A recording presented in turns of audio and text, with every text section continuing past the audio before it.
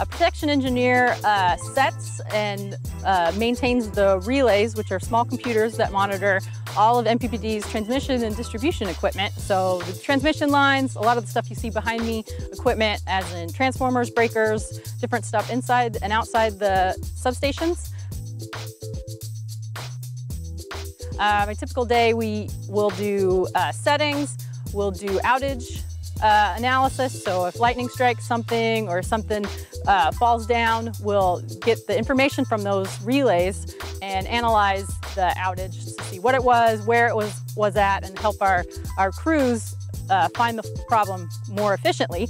We also do compliance paperwork, and we write procedures for our crews to test the equipment listed before. So a lot of analysis and a lot of paper. My educational background, most electrical engineers do a four-year degree straight out of college. Out of high school, I decided to go to UNK, did a lot of general studies, changed my major several times, didn't really know what I wanted to do, so I decided to join the Navy, and they enlisted me as an electrician's mate in the power plant, so I got exposed to nuclear generation and then different electrical production instances.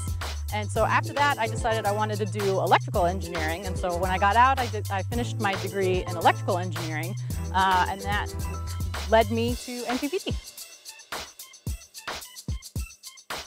The coolest thing about my job is probably outage analysis, because you really get to see how your setting development, if it's working properly, if it's not working properly, how accurate it is. So you really get to see the results of your labors, basically.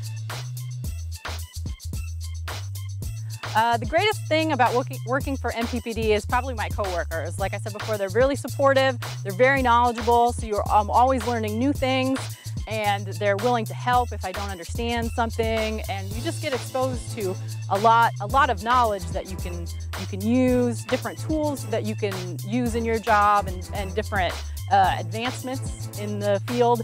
We're always looking to improve and make our system more reliable. So there's just lots to know and lots of good people to learn it from.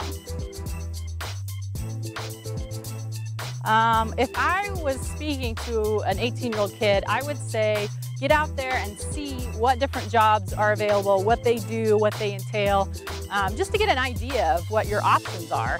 And then don't worry if you change your mind. Like I said, my path was very non-traditional, and so try stuff out, see if you like it, and if you don't, try something new. That's okay. It's okay to change your mind. NPPD, it's where you want to be.